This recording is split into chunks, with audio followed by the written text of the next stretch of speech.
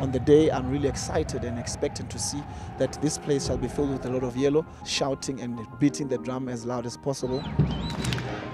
Any of the 16 teams in the PSL Premier League stand a chance to come and play in the Carling Cup. Right now an opportunity has been given that the supporters can actually participate in selecting the kind of players or the different individuals they want to see in the field of play. Let's vote for the Mamelodi Sundowns to a top 4. Has tickled us into the path of Allende. As coaches, I can imagine how hard it is for them to select just 11 from the pool of players they have in Mamelodi Sundowns. So now they just need to sit back and allow the supporters to assist them and hear and see the voice of the supporters. Who do they prefer and who do they want to see?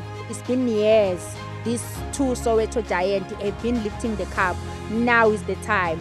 We are taking the cup home. It's one of the cups that we don't have in the cabinet because it was never exposed to us. So we're looking forward to getting it as well in the cabinet. You know, Mamelodi Sundowns, everything that we do, we want to dominate, we want to take over.